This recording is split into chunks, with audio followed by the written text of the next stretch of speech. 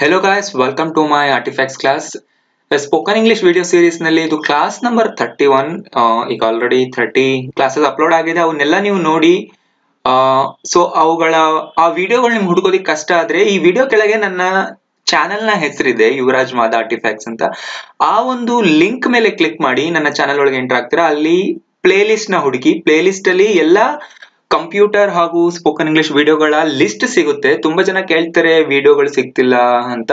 ಅದರಿಂದ ನೀವು ಚಾನೆಲ್ಗೆ ಹೋಗಿ ಪ್ಲೇ ಲಿಸ್ಟ್ ನ ನೋಡಿ. ಪ್ಲೇ ಲಿಸ್ಟ್ ಅಲ್ಲಿ ಎಲ್ಲಾ ವಿಡಿಯೋಗಳ ಲಿಸ್ಟ್ ನಿಮಗೆ ಸಿಗುತ್ತೆ. ಅಲ್ಲಿ ನೀವು ಕ್ಲಿಕ್ ಮಾಡಿ ನೋಡಬಹುದು.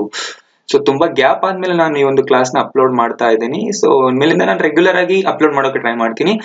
ಸೊ ಇವತ್ತಿನ ಕ್ಲಾಸ್ ನಲ್ಲಿ ನಾನು ಇಂಗ್ಲಿಷ್ ನಲ್ಲಿ ನಮಗೆ ತುಂಬಾ ಕನ್ಫ್ಯೂಸ್ ಮಾಡುವಂತಹ ಪದಗಳನ್ನ ಎಕ್ಸ್ಪ್ಲೈನ್ ಮಾಡ್ತಾ ಇದ್ದೀನಿ. ಅದರಲ್ಲಿ ಇದು ಪಾರ್ಟ್ 1.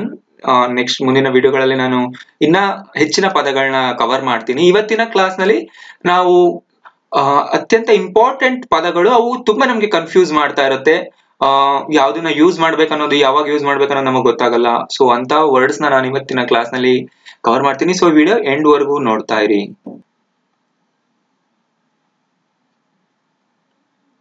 ವಿಡಿಯೋಗಳಾಗಿರುವ ಸಬ್ಸ್ಕ್ರೈಬ್ ಬಟನ್ ಕ್ಲಿಕ್ ಮಾಡಿ ಹಾಗೂ ಪಕ್ಕದಲ್ಲಿರುವ ಬೆಲ್ ಐಕಾನ್ ಪ್ರೆಸ್ ಮಾಡಿ. ಈ ರೀತಿ ಮಾಡೋದ್ರಿಂದ ನಾನು ಹೊಸ ವಿಡಿಯೋಗಳು ಯಾವಾಗ ಅಪ್ಲೋಡ್ ಮಾಡಿದ್ರು ನಿಮಗೆ ನೋಟಿಫಿಕೇಶನ್ ಸಿಗ್ತಾ ಇರುತ್ತೆ. ಅಂಡ್ ಈಗ ಆಲ್ರೆಡಿ ಸಬ್ಸ್ಕ್ರೈಬ್ ಮಾಡಿದ್ರೆ ಇದರ ಅವಶ್ಯಕತೆ ಇಲ್ಲ. ಸೊ ಮೊದಲಿಗೆ ನೋಡೋಣ, ಫೇಮಸ್ ಮತ್ತು ಪಾಪ್ಯುಲರ್. ಈ ವರ್ಡ್ಗಳು ನಮ್ಗೆ ತುಂಬಾ ಕನ್ಫ್ಯೂಸ್ ಆಗುತ್ತೆ ಅಲ್ವಾ? ನಿಮ್ಗೂ ಆಗ್ತಾ ಇರ್ಬೋದು. ಫೇಮಸ್ ಮತ್ತು ಪಾಪ್ಯುಲರ್ ಎರಡು ಮೀನಿಂಗ್ ಒಂದೇ. ಪ್ರಸಿದ್ಧಿ ಆಗೋದು, ಪ್ರಸಿದ್ಧಿ ಅಂತ ನಾವು ಹೇಳ್ತೀವಿ ಕನ್ನಡದಲ್ಲಿ. ಬಟ್ ಎರಡು ವರ್ಡ್ಸ್ ಯಾಕಿದೆ? ನಿಮ್ಗೆ ತುಂಬಾ ಕನ್ಫ್ಯೂಷನ್ ಆಗ್ಬಹುದು. ಫೇಮಸ್ ಜಾಗದಲ್ಲಿ ನಾವು ಪಾಪ್ಯುಲರ್ ಹಾಕ್ಬಹುದಾ, ಅಥವಾ ಪಾಪ್ಯುಲರ್ ಪ್ಲೇಸ್ ಅಲ್ಲಿ ಫೇಮಸ್ ಹಾಕ್ಬಹುದಾ ಅಂತ ತುಂಬಾ ಜನ ನಾನು ನೋಡಿದೀನಿ, ಬುಕ್ಸ್ ಅಲ್ಲಿ ಓದ್ತಾ ಇರ್ತೀನಿ. ಅಂಡ್ ತುಂಬಾ ಜನ ಏನ್ ಮಾಡ್ತಾರೆ ಅಂದ್ರೆ ಫೇಮಸ್ ಮತ್ತು ಪಾಪ್ಯುಲರ್ ನ ಇಂಟರ್ಚೇಂಜಬಲ್ ಆಗಿ ಯೂಸ್ ಮಾಡ್ತಾರೆ. ಅಂದ್ರೆ ಫೇಮಸ್ ಹಾಕೋ ಜಾಗದಲ್ಲಿ ಪಾಪ್ಯುಲರ್, ಪಾಪ್ಯುಲರ್ ಆಗೋ ಜಾಗದಲ್ಲಿ ಫೇಮಸ್ ಹಾಕ್ತಾರೆ. ಸೊ ಇನ್ಫಾರ್ಮಲ್ ಆಗಿ ಏನು ತಪ್ಪಿಲ್ಲ, ಬಟ್ ನಾವು ಪ್ರಿಫರೆನ್ಸ್ ಇದೆ, ಆ ಪ್ರಿಫರೆನ್ಸ್ ನ ನಾವು ಆ ಪದಗಳಿಗೆ ಕೊಡ್ಬೇಕು ಏನಂತ ನಾನು ಹೇಳ್ತೀನಿ. ಸೊ ಫೇಮಸ್ ಅನ್ನೋ ವರ್ಡ್ ಏನಿದೆ, ಇದು ಯಾರಿಗೆ ಹೇಳ್ಬಹುದು ಅಂದ್ರೆ ನೋನ್ ಬೈ ಮೆನಿ ಪೀಪಲ್. ಅಂದ್ರೆ ಯಾವ್ದಾದ್ರು ಒಂದು ಬಿಲ್ಡಿಂಗ್ ಆಗಿರ್ಬಹುದು, ಯಾರಾದ್ರೂ ಒಬ್ರು ಆಗಿರ್ಬಹುದು, ತುಂಬಾ ಜನರಿಂದ ಅದು ಗೊತ್ತಾದ್ರೆ ಅದನ್ನ ಫೇಮಸ್ ಅಂತಾರೆ. ನೋನ್ ಬೈ ಮೆನಿ ಪೀಪಲ್, ತುಂಬಾ ಜನರಿಗೆ ಅದು ಗೊತ್ತಿರುತ್ತೆ. ಈಗ ನೋಡಿ, ವಿಧಾನಸೌಧ ಒಂದು ಫೇಮಸ್ ಮಾನ್ಯುಮೆಂಟ್, ಹೈಕೋರ್ಟ್ ಒಂದು ಫೇಮಸ್ ಬಿಲ್ಡಿಂಗ್ ಅಲ್ವಾ? ಯಾಕೆ ಅದನ್ನ ಫೇಮಸ್ ಅಂತ ಕರಿತೀವಿ? ಅದು ತುಂಬಾ ಜನರಿಗೆ ಗೊತ್ತಿದೆ, ಆದ್ರಿಂದ ನಾವು ಅದನ್ನ ಫೇಮಸ್ ಅಂತೀವಿ. ಅದನ್ನ ಪಾಪ್ಯುಲರ್ ಅಂತ ಹೇಳಕ್ ಬರೋದಿಲ್ಲ. ಪಾಪ್ಯುಲರ್ ಯಾವಾಗ ಅನ್ಬೇಕು ನಾನು ಹೇಳ್ತೀನಿ ಆಮೇಲೆ. ಸೊ ಗೊತ್ತಾಯ್ತಲ್ಲ, ತುಂಬಾ ಜನರಿಗೆ ಅದರ ಒಂದು ನಾಲೆಡ್ಜ್ ಇದ್ರೆ, ಅದ್ರ ಬಗ್ಗೆ ಗೊತ್ತಿದ್ರೆ ಅದನ್ನ ಫೇಮಸ್ ಅಂತೀವಿ. And Taj Mahal famous monument ಅಲ್ವಾ? ಅದೊಂದು ಪ್ರಸಿದ್ಧವಾದ ಒಂದು ಕಟ್ಟಡ ಭಾರತದಲ್ಲಿ. So Taj Mahal famous. ತಾಜ್ ಮಹಲ್ ನ ಪಾಪ್ಯುಲರ್ ಅಂತ ಹೇಳಕ್ ಬರೋದಿಲ್ಲ. ಗೊತ್ತಾಯ್ತಾ? ಅಂಡ್ ಈಗ ನೋಡಿ, ಆ ಫೇಮಸ್ ಹೋಟೆಲ್ ಅಂತೀನಿ. ಒಂದು ಹೋಟೆಲ್ ಇದೆ ನಮ್ಮ ಒಂದು ಸಿಟಿನಲ್ಲಿ. ಆ ಹೋಟೆಲ್ ತುಂಬಾ ಫೇಮಸ್ ಆಗಿದೆ. ಮೇ ಬಿ ಸಮ್ ರೀಸನ್ಸ್ ಆಗಿರ್ಬೋದು. ಅಲ್ಲಿ ತುಂಬಾ ಚೆನ್ನಾಗಿ ಊಟ ಸಿಗುತ್ತೆ, ಅಥವಾ ಅಲ್ಲಿ ಇಂಟೀರಿಯರ್ ಚೆನ್ನಾಗಿದೆ, ಅಥವಾ ತುಂಬಾ ಜನ ಬರ್ತಾರೆ, ಅಥವಾ ಅದರ ಲೊಕೇಶನ್ ಏನಿದೆ, ಆ ಒಂದು ಹೋಟೆಲ್ ಇರೋ ಲೊಕೇಶನ್, ಆದ್ರಿಂದ ಅದು ಫೇಮಸ್ ಆಗಿದೆ. ಈ ರೀತಿ ತುಂಬಾ ರೀಸನ್ ಗಳಿಂದ ಆ ಒಂದು ಹೋಟೆಲ್ ಫೇಮಸ್ ಆಗಿರುತ್ತೆ. ಆಯ್ತಾ? ಸೊ ಹಲವಾರು ರೀಸನ್ ಗಳಿರುತ್ತೆ ಫೇಮಸ್ ಆಗೋದಿಕ್ಕೆ ಫೇಮಸ್ ಹೋಟೆಲ್ ಅಂದಾಗ. ಅದೇ ರೀತಿ ನೀವು ಏನ್ ಬೇಕಾದ್ರೂ ಹಾಕೋಬಹುದು ಆ ಪ್ಲೇಸ್ ಅಲ್ಲಿ. ನಾವು ಫೇಮಸ್ ಅಂದ ತಕ್ಷಣ ತುಂಬಾ ಸರಿ ಯೂಸ್ ಮಾಡೋದು ಯಾವ್ದಾದ್ರು ಒಂದು ಕಟ್ಟಡ, ಬಿಲ್ಡಿಂಗ್, ಅಥವಾ ಸಿಟಿ, ಅಥವಾ ಒಂದು ಸ್ಟ್ರೀಟ್ ಆಗಿರ್ಬಹುದು. ಈಗ ನೋಡಿ, MG ರೋಡ್ ಅನ್ನೋದು ತುಂಬಾ ಫೇಮಸ್ ಆಗಿದೆ ಬೆಂಗಳೂರಿನಲ್ಲಿ. ಯಾಕಂದ್ರೆ ತುಂಬಾ ಜನರಿಗೆ ಗೊತ್ತಿರುವಂತ ರೋಡ್. ಅದೇ ರೀತಿ ವಿಧಾನಸೌಧ ತುಂಬಾ ಫೇಮಸ್ ಆಗಿದೆ, ಕಬ್ಬನ್ ಪಾರ್ಕ್ ತುಂಬಾ ಫೇಮಸ್ ಆಗಿದೆ. ಈ ರೀತಿ ಪ್ಲೇಸ್ಗಳು ಹಾಗೂ ಸ್ಥಳಗಳು ಹಾಗೂ ಕಟ್ಟಡಗಳಿಗೆ ನಾವು ಫೇಮಸ್ ಅನ್ನೋದು ತುಂಬಾ ಸರಿ ಯೂಸ್ ಮಾಡ್ತೀವಿ. ಸೊ ಹಾಗೆ ನೀವು ಕೂಡ ಮಾಡ್ಬೇಕು. ಅಂಡ್ ಸ್ಪೆಸಿಫಿಕ್ ಅಚೀವ್ಮೆಂಟ್, ಸೊ ವ್ಯಕ್ತಿಗಳಿಗೂ ಕೂಡ ನಾವು ಫೇಮಸ್ ಅಂತೀವಿ, ಏನು ತಪ್ಪಿಲ್ಲ. ಯಾವಾಗ ಅಂದ್ರೆ ಅವರು ಒಂದು ಎಲ್ಲರಿಗೂ ಗೊತ್ತಿರೋ ತರ ಒಂದು ಅಚೀವ್ಮೆಂಟ್ ಮಾಡಿರ್ತಾರೆ, ರೈಟ್? ಈಗ APJ ಅಬ್ದುಲ್ ಕಲಾಂ ತುಂಬಾ ಫೇಮಸ್ ಆಗಿದ್ರು. ಅವ್ರ ಅಚೀವ್ಮೆಂಟ್ಸ್ ನೋಡಿದಾಗ ಅವರು ಕೂಡ ಒಬ್ಬ ಪಾಪ್ಯುಲರ್ ವ್ಯಕ್ತಿ. ಹೌದು, ನೀವು ಫೇಮಸ್ ಅಂದ್ರೆ ತಪ್ಪಿಲ್ಲ ಆ ಟೈಮ್ ಅಲ್ಲಿ. ಓಕೆ. ಅಂಡ್ ನಾನು ಫೇಮಸ್ ಗೆ ಏನೇನು ಎಕ್ಸಾಂಪಲ್ ಕೊಟ್ಟೆ ಹಿಂದೆ, ಅದನ್ನ ನೀವು ನೆನ್ಪಿಟ್ಕೊಳ್ಳಿ. ಅಂಡ್ ತುಂಬಾ ರೀಸನ್ಸ್ ಇಂದ ಆ ಒಂದು ಸ್ಥಳ ಅಥವಾ ಕಟ್ಟಡ, ಪ್ರದೇಶ, ಅಥವಾ ಆ ಒಂದು ರೋಡ್ ಆಗಿರಬಹುದು ಫೇಮಸ್ ಆಗಿರುತ್ತೆ. ಪಾಪ್ಯುಲರ್ ಅನ್ನೋದು own arts of many people. ಅಂದ್ರೆ ತುಂಬಾ ಜನರ ಹೃದಯ ಗೆದ್ದಿರ್ತಾರೆ ಅವರು. ಫ್ಯಾನ್ಸ್ ಗಳಿರ್ತಾರೆ ಅವರಿಗೆ ಪಾಪ್ಯುಲರ್ ಆಗ್ಬೇಕು ಅಂದ್ರೆ. ಅವ್ರು ತುಂಬಾ ಜನನ ಅವ್ರನ್ನ ತುಂಬಾ ಜನ ಇಷ್ಟ ಪಡ್ತಾರೆ. ಸೊ ನೀವು ಇನ್ನೂ ಸ್ಪೆಸಿಫಿಕ್ ಆಗಿ ಹೇಳ್ಬೇಕಂದ್ರೆ ಪಾಪ್ಯುಲರ್ ಯಾರಿಗೆ ಕರಿತೀರಾ ಅಂದ್ರೆ ನೀವು ಯಾರನ್ನ ತುಂಬಾ ಜನ ಇಷ್ಟ ಪಡ್ತಾರೆ, ಯಾರನ್ನ ತುಂಬಾ ಜನ ಮೀಟ್ ಆಗ್ಬೇಕು ಅನ್ಕೊಂಡಿರ್ತಾರೆ, ತುಂಬಾ ಜನ ಹೃದಯ ಯಾರು ಗೆದ್ದಿರ್ತಾರೆ ಅವ್ರನ್ನ ನೀವು ಪಾಪ್ಯುಲರ್ ವ್ಯಕ್ತಿಗಳು ಅನ್ಬೋದು. ಪಾಪ್ಯುಲರ್ ಅನ್ನೋದು 100% ನೀವು ಯಾವ್ದಾದ್ರು ವ್ಯಕ್ತಿಗಳ ಜೊತೆನೆ ಯೂಸ್ ಮಾಡ್ಬೇಕು, ಆಯ್ತಾ. ಪಾಪ್ಯುಲರ್ ಸಿಟಿ ಅಂತ ಹೇಳ್ತೀವಿ ನಾವು, ಸಮ್ ಟೈಮ್ಸ್ ಫೇಮಸ್ ಸಿಟಿ ಅಂತ ಹೇಳ್ಬೇಕು. ಅಂಡ್ ಪಾಪ್ಯುಲರ್ ಹೋಟೆಲ್ ಇಲ್ಲಿ ಬಂತು ನೋಡಿ, ಪಾಪ್ಯುಲರ್ ಹೋಟೆಲ್. ಪಾಪ್ಯುಲರ್ ಹೋಟೆಲ್ ಅಂದ್ರೆ ಅರ್ಥ ಇಲ್ಲಿ ತುಂಬಾ ಜನರು ಅದನ್ನ ಇಷ್ಟ ಪಡ್ತಾರೆ, ಆದ್ರಿಂದ ತುಂಬಾ ಜನ ಇಷ್ಟಪಟ್ರೆ ಪಾಪ್ಯುಲರ್ ಅನ್ಬೇಕು, ತುಂಬಾ ಜನರಿಗೆ ಗೊತ್ತಿದ್ರೆ ಫೇಮಸ್ ಅನ್ಬೇಕು. ನೆಕ್ಸ್ಟ್ ಸಿಂಗರ್ಸ್ ಕೂಡ ಪಾಪ್ಯುಲರ್ ಆಗಿರ್ತಾರೆ, ಆಕ್ಟರ್ಸ್, ಪೊಲಿಟಿಷಿಯನ್ಸ್, ಇಲ್ಲಿ ವ್ಯಕ್ತಿಗಳೇ ಬರ್ತಾರೆ. ಪಾಪ್ಯುಲರ್ ಅಂತ ನೀವ್ ಯಾರ್ಯಾದ್ರು ಹೇಳ್ಬೇಕು ಅಂದ್ರೆ ವ್ಯಕ್ತಿಗಳಿಗೇನೆ ಹೇಳ್ಬೇಕು. ಸಿಂಗರ್ಸ್ ಆಗಿರ್ಬೋದು, ಆಕ್ಟರ್ಸ್ ಆಗಿರ್ಬೋದು, ಪೊಲಿಟಿಷಿಯನ್ಸ್ ಕೂಡ ಆಗಿರ್ಬಹುದು. ನೆಕ್ಸ್ಟ್ ನೋಡೋಣ, ಟೆಲ್ ಮತ್ತು ಸೇ. ಇದ್ರಲ್ಲೂ ನಾವು ತುಂಬಾ ಸರಿ ಕನ್ಫ್ಯೂಸ್ ಆಗ್ತೀವಲ್ವ. ಎರಡರ ಅರ್ಥನೂ ಹೇಳು, ಇವೆರಡು ಕೂಡ ವರ್ಬ್. ನಾನೀಗ ಏನ್ ಹೇಳ್ದೆ, ಫೇಮಸ್ ಮತ್ತು ಪಾಪ್ಯುಲರ್ ಅವೆರಡು ಅಡ್ಜೆಕ್ಟಿವ್ಸ್, ನೆನ್ಪಿಟ್ಕೊಳ್ಳಿ ಅವೆರಡು ಅಡ್ಜೆಕ್ಟಿವ್ಸ್. ಟೆಲ್ ಮತ್ತು ಸೇ ಇವೆರಡು ವರ್ಬ್ಸ್. ಓಕೆ, ಈ ವರ್ಬ್ಸ್ ಗಳು ಎರಡರ ಅರ್ಥನೂ ಹೇಳು ಅಂತ, ಹೇಳು ಅಥವಾ ಮಾತಾಡು, ಎರಡರ ಅರ್ಥನೂ ಸೇಮ್ ಇದೆ. ಅಪ್ಯಾರೆಂಟ್ಲಿ ನೋಡೋದಾದ್ರೆ ಮೇಲ್ನೋಟಕ್ಕೆ ಎರಡು ಅರ್ಥಗಳು ಸೇಮ್, ಬಟ್ ಯಾವಾಗ ಯೂಸ್ ಮಾಡ್ಬೇಕು ನಾವು? ಟೆಲ್ ಅನ್ನೋದು ನಾವ್ ಯಾವಾಗ್ಲೂ ಸೇ are write something to some one, ಯಾವ್ದನ್ನಾದ್ರೂ ಯಾರಿಗಾದ್ರೂ ಹೇಳ್ಬೇಕು, ಬರಿಬೇಕು ಅಂದಾಗ ನಾವು ಟೆಲ್ ಯೂಸ್ ಮಾಡ್ತೀವಿ. Tell to your friend, tell to my mother ಅಂತಾನೆ ನಾವು ಹೇಳ್ತೀವಿ. ಟೆಲ್ ಮೀ ಅಂತೀವಿ, ಟೆಲ್ ಹಿಮ್ ಅಂತೀವಿ, ಟೆಲ್ ಟು ದ ಟೀಚರ್ ಅಂತೀವಿ, ರೈಟ್. ಇದು ಇಬ್ಬರ ಮಧ್ಯದಲ್ಲಿ ಯೂಸ್ ಆಗುವಂತ ವರ್ಡ್, ಅಷ್ಟು ಗೊತ್ತಾಯ್ತಲ್ಲ. ನೆಕ್ಸ್ಟ್ ಫಾರ್ ಎಕ್ಸಾಂಪಲ್ ನೋಡಿ, ಇಲ್ಲಿ ಟೆಲ್ ಮಿ ಯುವರ್ ಅಡ್ರೆಸ್, ನನಗೆ ಹೇಳು, ಸಮಥಿಂಗ್ ನನಗೆ ಹೇಳು, ನನಗೇನು ಹೇಳ್ಬೇಕು, ಅಡ್ರೆಸ್ ಹೇಳು. ಸೊ ಇಬ್ಬರ ಮಧ್ಯದಲ್ಲಿ ನೀವು ಕನ್ವರ್ಸೇಷನ್ ಮಾಡ್ಬೇಕು ಅಂದಾಗ ಟೆಲ್ ಹೇಳ್ಬೇಕು. ಸೇಮ್ ಯುವರ್ ಅಡ್ರೆಸ್ ಅಂದ್ರೆ ತಪ್ಪಾಗುತ್ತೆ, ನೀವು ಕೇಳ್ತಿದ್ದೀರಲ್ವಾ, ಒಂದನ್ನ ಕೇಳಿ ಪಡಿಬೇಕು ಅಂದ್ರೆ ಟೆಲ್ ಯೂಸ್ ಮಾಡ್ಬೇಕು. For example tell me your address. Next, can you tell me what happened ಅಂದ್ರೆ ನನಗೆ ಹೇಳ್ತೀಯಾ ಏನಾಯ್ತು ಅಂತ. ಸೊ ಇಲ್ಲಿ ನೋಡಿ, ಇಲ್ಲಿ ನೀವು ಆನ್ಸರ್ಗೋಸ್ಕರ ಕೇಳ್ತಿದ್ರೆ ಅವಾಗ್ಲೂ ಕೂಡ ಟೆಲ್ ಅಂತ ಹೇಳ್ಬೇಕು. ಆನ್ಸರ್ನ ಕೇಳ್ತಿದ್ರೆ ಯಾರಿಂದ, ಬೇರೆಯವರಿಂದ. So something to some one, ಇಬ್ಬರ ಮಧ್ಯದಲ್ಲಿ ಇಲ್ಲಿ ಕನ್ವರ್ಸೇಷನ್ ನಡೀತಾ ಇದೆ, ಆದ್ರಿಂದ ಟೆಲ್ ಹೇಳ್ಬೇಕು. Can you say me what happened ಅಂದ್ರೆ ಅಷ್ಟು ಅಪ್ರೋಪ್ರಿಯೇಟ್ ಇರೋದಿಲ್ಲ ಅದು. ಸೊ ನೆನ್ಪಿಟ್ಕೊಳ್ಳಿ, ಟೆಲ್ ಅನ್ನೋದು ಯಾವಾಗ್ಲೂ ಒಬ್ಬರಿಂದ ಮತ್ತೊಬ್ಬರಿಗೆ ಒಂದು ವಿಷಯನ ತಿಳಿಸ್ಬೇಕು, ಹೇಳ್ಬೇಕು ಅಂದಾಗ ನಾವು ಟೆಲ್ ಯೂಸ್ ಮಾಡ್ತೀವಿ, ನಮ್ಗಾಗಿರ್ಬೋದು ಅಥವಾ ಬೇರೆಯವ್ರಿಗಾಗಿರ್ಬೋದು. Next, has he told you about the incident. ಇಲ್ಲಿ ಟೆಲ್ ಬಂದಿಲ್ಲ, ಟೆಲ್ ನ ಪಾಸ್ಟ್ ಟೆನ್ಸ್ ಬಂದಿದೆ ಟೋಲ್ಡ್. ಓಕೆ, ಏನು ಪರವಾಗಿಲ್ಲ, ಅದು ಕೂಡ ಸೇಮ್ ಅರ್ಥ ಕೊಡುತ್ತೆ, ಬಟ್ ಪಾಸ್ಟ್ ಟೆನ್ಸ್ ನಲ್ಲಿ. ಟೆಲ್ ನ past tense told, past participle ಕೂಡ told. Has he told you about the incident ಅಂದ್ರೆ ಅರ್ಥ ಅವನು ಆ ಒಂದು ಘಟನೆಯ ಬಗ್ಗೆ ಹೇಳಿದನ. ಸೊ ನಾವ್ ಇಲ್ಲಿ ಕೇಳ್ತಾ ಇದೀವಿ, ಇಲ್ಲಿ ಕ್ವೆಶ್ಚನ್ ಮಾಡ್ತಾ ಇದೀವಿ. ಹ್ಯಾಸ್ ಹಿ ಟೋಲ್ಡ್, ಸೊ ಅವನು ಹೇಳಿದಿನ. I told you to right, ನಾನ್ ನಿನಗೆ ಹೇಳ್ತಾ ಇದ್ದೀನಿ ಈಗ ಬರಿ. ಐ ಟೋಲ್ಡ್ ಯು, ನನ್ನಿಂದ ನಿನಗೆ ಒಂದು ವಿಷಯ ಏನಾಗ್ತಿದೆ, ಟ್ರಾನ್ಸ್ಫರ್ ಆಗ್ತಿದೆ. ಸೊ ಬರದ್ನ ಅಂತ ನಾನು ನಿನ್ಗೆ ಕೇಳ್ತಾ ಇದ್ದೀನಿ. ಸೊ ಇಬ್ಬರ ಮಧ್ಯದಲ್ಲಿ ಕನ್ವರ್ಸೇಷನ್ ಆಯ್ತಲ್ಲ. I am telling you to right ಅಂದ್ರೆ ನಾನು ನಿನಗೆ ಹೇಳ್ತಾ ಇದ್ದೀನಿ ಬರಿ ಅಂತ. ಟೆಲ್ಲಿಂಗ್ ಅನ್ನೋದು ಕಂಟಿನ್ಯೂಸ್ ಫಾರ್ಮ್ ಅಷ್ಟೇ. ಸೊ ಇಲ್ಲಿ ಇಬ್ರ ಮಧ್ಯದಲ್ಲಿ ಏನಾದ್ರೂ ಒಂದು ಸಂಭಾಷಣೆ ನಡೀತಿದೆ ಅಂದ್ರೆ ಕೇಳ್ಬೇಕು ಅಂದಾಗ ನೀವು ಒಬ್ಬರಿಂದ ಮತ್ತೊಬ್ಬರಿಗೆ ಟೆಲ್ ಯೂಸ್ ಮಾಡಿ. ಸೊ ಸೇ ಯಾವಾಗ ಯೂಸ್ ಮಾಡ್ತೀವಿ, express something in own voice. So ಒಬ್ಬರು, ನಾನಾಗಿರ್ಬಹುದು, ನೀನಾಗಿರ್ಬಹುದು, ಅವನು, ಅವಳು, ಅವರು, ನಾವು, ಯಾರೇ ಆಗಿರಬಹುದು, ಅವರ ಸ್ವಂತ ಭಾಷೆಯಲ್ಲಿ ಏನಾದ್ರೂ ಹೇಳ್ತಿದ್ದಾರೆ ಅಂದ್ರೆ ಅಷ್ಟೇ. ಯಾರಿಗೂ ಏನು ಸ್ಪೆಸಿಫಿಕ್ ಆಗಿ ಟಾರ್ಗೆಟ್ ಮಾಡಿ ಹೇಳ್ತಿಲ್ಲ. ನಾನು ಇದು ನಿನಗೆ ಹೇಳ್ತಿದ್ದೀನಿ ಅಂತ ಇಲ್ಲಿ ಬರೋದಿಲ್ಲ, ಟೆಲ್ ಅಲ್ಲಿ ಬರುತ್ತೆ, ಎಕ್ಸಾಕ್ಟ್ಲಿ ಅದೇ ತರ ಬರುತ್ತೆ. ಬಟ್ ಸೇ ಅಲ್ಲಿ ಯಾರಾದ್ರೂ ಒಬ್ರು ಮತ್ತೊಬ್ಬರಿಗೆ ಹೇಳ್ತಿದ್ದಾರೆ ಅನ್ನುವ ಒಂದು ಡೀಟೇಲ್ ಇರೋದಿಲ್ಲ. ಯಾರಾದ್ರೂ ಯಾರಿಗಾದ್ರೂ ಹೇಳ್ಬಹುದು, ಅದ್ ನೀವು ಯಾರಿಗಾದ್ರೂ ಅಂತ ತಗೋಬಹುದು, ಜನರಲಿ ಹೇಳೋದು. ಓಕೆ, ಈಗ ನಾನು ಹೇಳ್ತೀನಿ ನೋಡಿ, ನನಗೆ ಆಪಲ್ಸ್ ಅಂದ್ರೆ ಇಷ್ಟ. ಈಗ ನಾನು ಯಾರಿಗಾದ್ರೂ ಹೇಳ್ತಿದ್ದೀನ, ಇಲ್ಲ ಜನರಲಿ ಹೇಳ್ತಾ ಇದ್ದೀನಿ, ರೈಟ್. ಸೊ ಎಕ್ಸಾಂಪಲ್ ನೋಡಿ ಇಲ್ಲಿ, he says no to gift ಅಂದ್ರೆ ಅವನು ಗಿಫ್ಟ್ ಗೆ ನೋ ಹೇಳ್ತಾನೆ, ಅಂದ್ರೆ ಗಿಫ್ಟ್ ತಗೊಳ್ಳಲ್ಲ ಅಂತ. ಸೊ ಗಿಫ್ಟ್ ತಗೊಳ್ಳಲ್ಲ ಅನ್ನೋದನ್ನ ನಾವು ಹೇಗೆ ಹೇಳ್ಬೋದು, he says no to gift. I said ಗೋ ಅವೇ, ನಾನು ಹೇಳಿದೆ ನಿನಗೆ ಹೋಗು, ದೂರ ಹೋಗು ಅಂತ. ನಾನೇನ್ ಹೇಳಿದೆ, ಸೊ ಸೆಡ್ ಅನ್ನೋದು Sena past tense. I said ಗೋ ಅವೇ, ನಾನು ಹೇಳ್ದೆ ಹೋಗು, ನೀನು ಹೋಗು ಅಷ್ಟೇ. ದೂರ ಹೋಗು. ಯಾರಿಗೆ ಹೇಳ್ದೆ ಅನ್ನೋ ಇನ್ಫಾರ್ಮೇಶನ್ ಇಲ್ಲ, ಬಟ್ ನಾನು ಹೇಳ್ದೆ. ಕನ್ವರ್ಸೇಷನ್ ಅಲ್ಲಿ ಗೊತ್ತಾಗುತ್ತೆ ನಾವ್ ಯಾರ ಬಗ್ಗೆ ಮಾತಾಡ್ತಿದೀವಿ ಅನ್ನೋದು. ಯಾರ ಬಗ್ಗೆನೂ ಮಾತಾಡ್ತಾ ಇರ್ತೀವಿ, ಮಾತಾಡ್ತಾ ಮಾತಾಡ್ತಾ ನಾನು ಹೇಳ್ಬಿಡ್ತೀನಿ, ಅವ್ನು ತುಂಬಾ ಕೆಟ್ಟದಾಗಿ ಮಾತಾಡ್ತಿದ್ದ, ನನಗೆ ಇಷ್ಟ ಆಗ್ಲಿಲ್ಲ, so I said go away. So ನೋಡಿ, ಅರ್ಥ ಆಯ್ತಲ್ಲ. Nice to meet you, Rahul shed. ನಿನ್ನ ಮೀಟ್ ಆಗಿ ತುಂಬಾ ಚೆನ್ನಾಗಿ ಅನ್ನಿಸ್ತು ಅಂತ ರಾಹುಲ್ ಹೇಳ್ದ. ಯಾರಿಗೆ ಹೇಳ್ದ ಅನ್ನೋ ಡೀಟೇಲ್ಸ್ ಏನಿಲ್ಲ, ಜಸ್ಟ್ ರಾಹುಲ್ ಹೇಳ್ದ. I said that book was nice. ನಾನು ಹೇಳ್ದೆ ಆ ಬುಕ್ ಚೆನ್ನಾಗಿದೆ ಅಂತ, ಅಷ್ಟೇ. ಸೊ ಇಲ್ಲಿ ಯಾರಿಗಾದ್ರೂ ಸ್ಪೆಸಿಫಿಕಲಿ ಟಾರ್ಗೆಟ್ ಮಾಡಿ ಹೇಳ್ತಿದ್ವಾ? ಇಲ್ಲ, ಜಸ್ಟ್ ನಮ್ಮ ವಾಯ್ಸ್ ಅಲ್ಲಿ ನಾವು ಹೇಳ್ತಿದೀವಿ, ಅಥವಾ ಬೇರೆಯವ್ರ ವಾಯ್ಸ್ ಅಲ್ಲಿ ಅವ್ರು ಹೇಳ್ತಿದ್ದಾರೆ ಒಂದು ಮಾತನ್ನ. ಐ ಸೆಡ್ ಸಾರಿ, ನಾನು ಸಾರಿ ಹೇಳ್ದೆ. ಸೊ ಇದ್ರ ಬಗ್ಗೆ ಡಿಫ್ರೆನ್ಸ್ ಗೊತ್ತಾಯ್ತು ಅನ್ಕೊಳ್ತೀನಿ. ಈಗ ನಿಮ್ ಕೆಲಸ ಏನಂದ್ರೆ ಪ್ರತಿಯೊಂದು ವರ್ಡ್ ಅಲ್ಲೂ ಒಂದೊಂದು ಸೆಂಟೆನ್ಸ್ ನ ನೀವು ಕೆಳಗಡೆ ಕಾಮೆಂಟ್ ಮಾಡ್ಬೇಕು. ಪಾಪ್ಯುಲರ್ ಇಂದ ಒಂದ್ ಸೆಂಟೆನ್ಸ್, ಫೇಮಸ್ ಇಂದ ಒಂದ್ ಸೆಂಟೆನ್ಸ್, ಟೆಲ್ ಇಂದ ಒಂದು, ಸೇ ಇಂದ ಒಂದು, ಮುಂದೆ ಬರುವ ಪದಗಳಿಂದ ಕೂಡ ನೀವು ಒಂದೊಂದು ಸೆಂಟೆನ್ಸ್ ನ ನೀವು ಕಾಮೆಂಟ್ ಮಾಡ್ಬೇಕು. ನನ್ಗೆ ಅಲ್ಲಿಂದಾನೇ ಕರೆಕ್ಷನ್ ಮಾಡ್ತೀನಿ, ಏನಾದ್ರು ತಪ್ಪಿದ್ರೆ ನಾನು ಹೇಳ್ತೀನಿ. ಸೊ ಪ್ಲೀಸ್ ನಿಮ್ಮ ಸೆಂಟೆನ್ಸ್ ನ ಕೆಳಗಡೆ ಟೈಪ್ ಮಾಡಿ. ಈ ವಿಡಿಯೋ ಆದ್ಮೇಲೆ ನನ್ನ ಕೆಲವೊಂದು ವರ್ಡ್ಸ್ ನ ಹೇಳ್ತಾ ಇದ್ದೀನಿ.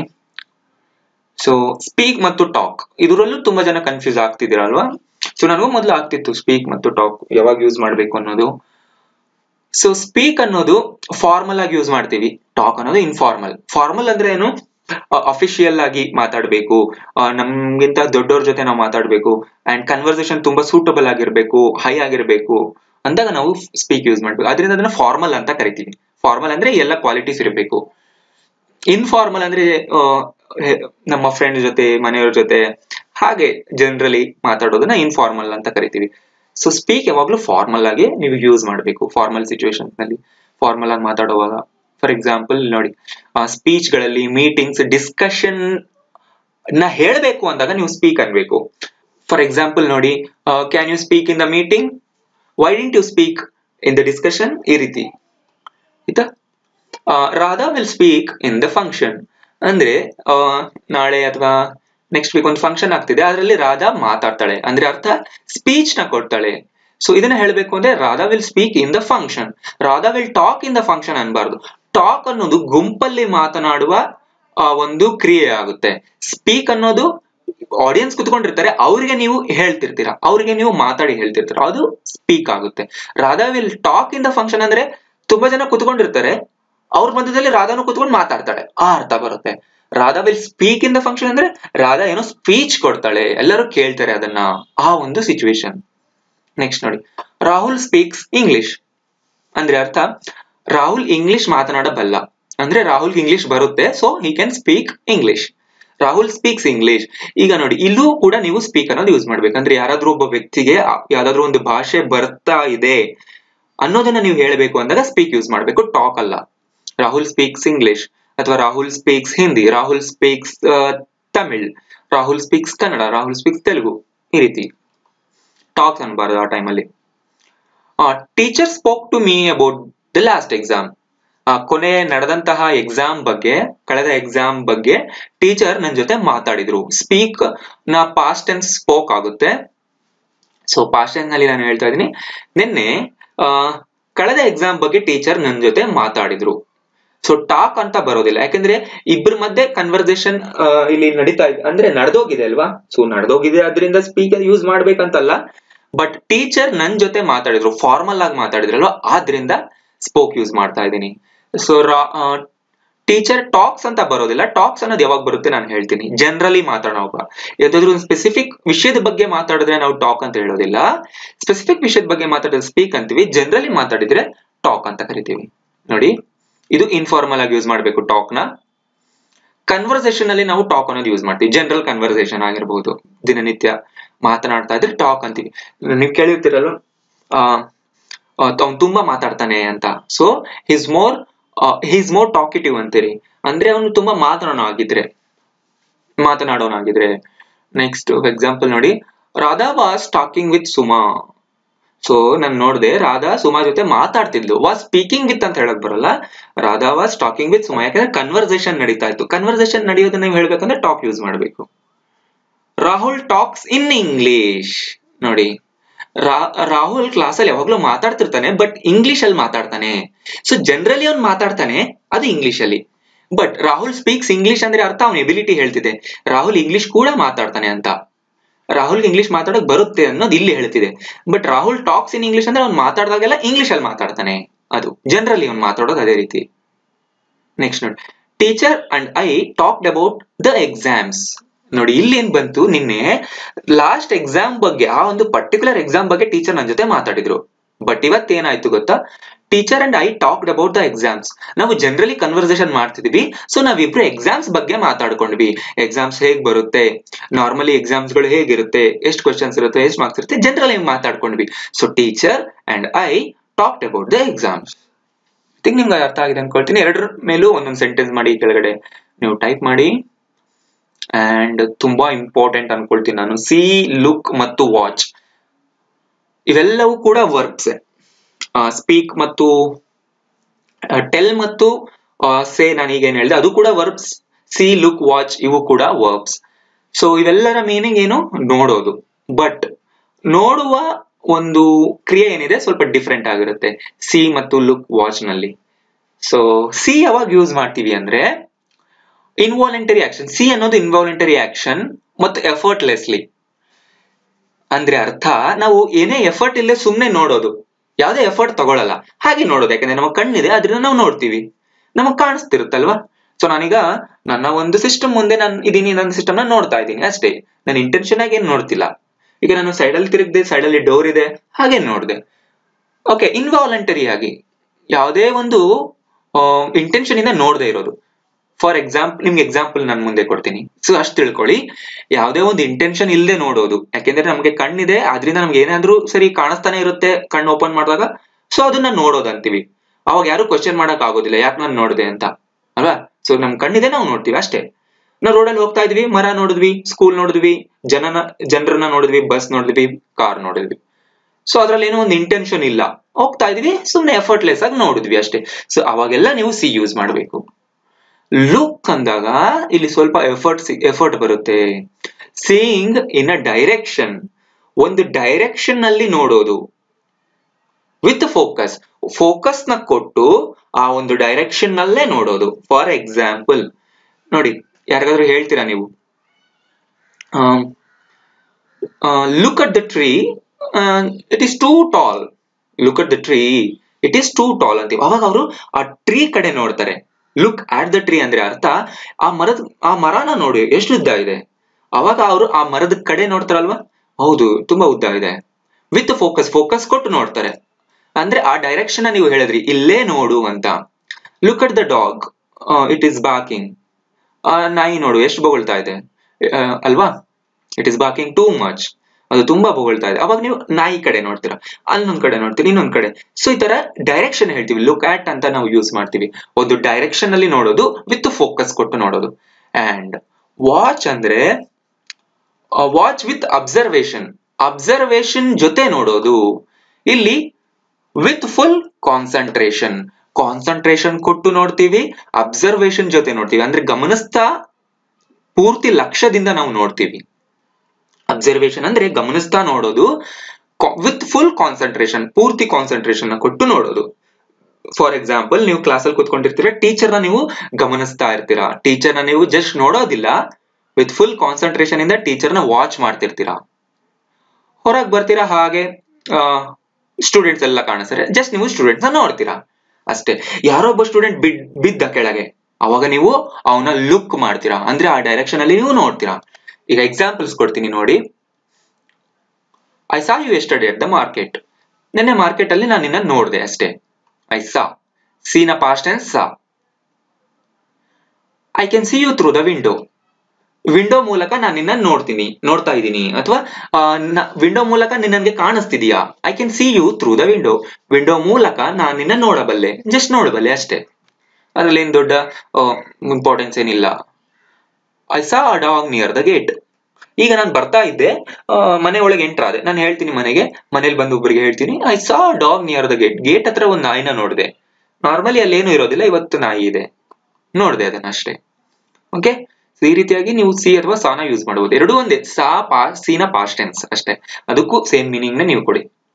Next, look at him, he's started dancing.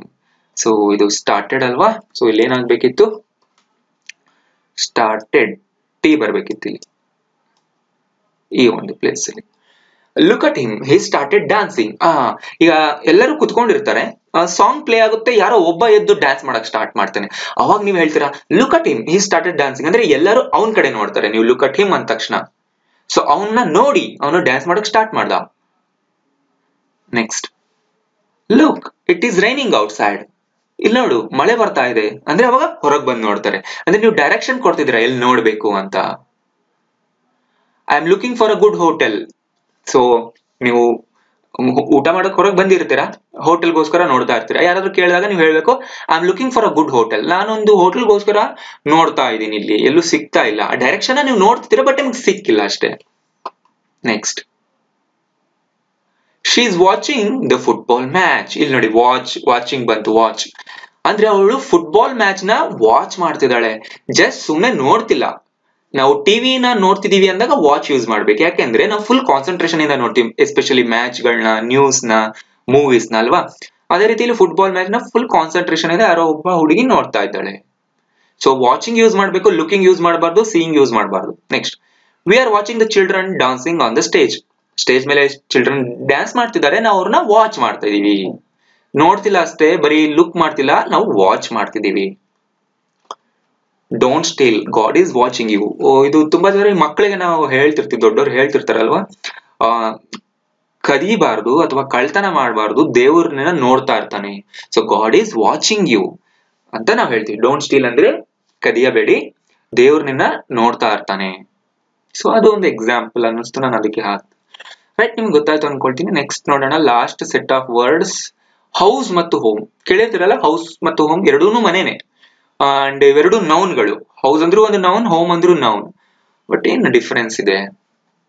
ಎರಡಕ್ಕೂ ಮನೆ ಅಂತೀರಿ ನೀವು ಅಲ್ವಾ? Of course, no doubt.